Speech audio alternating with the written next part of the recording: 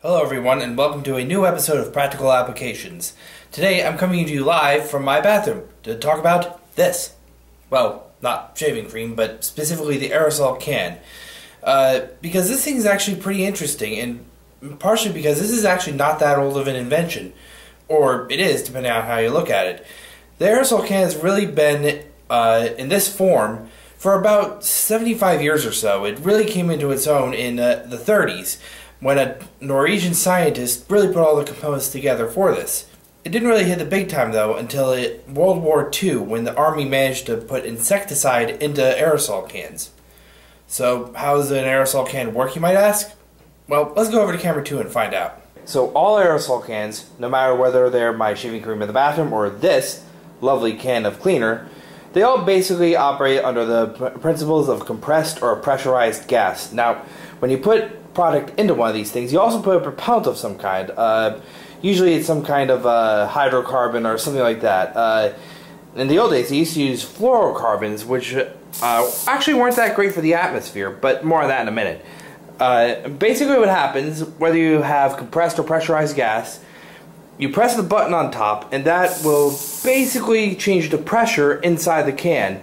And since you're operating under high pressure and compressed gas, the gases want to go from one place to another, and that more or less draws the product up the can and into wherever you're spraying, in this case my little rag, so that I can clean my table right here, which you probably can't see because I don't have the camera angle at a good enough angle. There we go. Okay. Thank you, camera 2. Now let's go over to camera 3 before we end off today's episode for a little bit of safety information regarding these things. Thank you, camera 1. Well, first off, I should note that, unlike in the past, aerosols of today do not use fluorocarbons. You may have heard of something called the ozone layer and how there's a hole in it. Well, that was caused by the propellant that was used up until the 70s. Fluorocarbons. Well, these days it's no longer used, so you don't have to worry about that. But you should also be careful with aerosols because it is compressed gas, and as such, it can be hazardous, especially if it's improperly handled, essentially.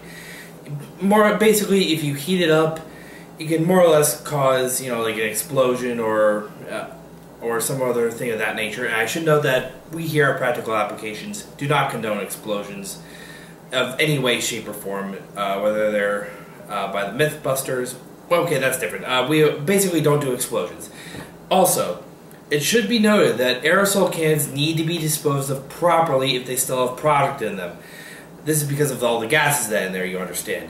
So, to dispose of them, what you have to do is more or less take them to what's called a household hazardous waste event. You can find these online, and I'll provide a link below as to more information as to why aerosol cans can be hazardous.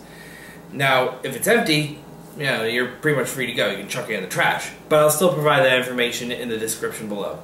That's all for this episode of Practical Applications, and I'll see you next time.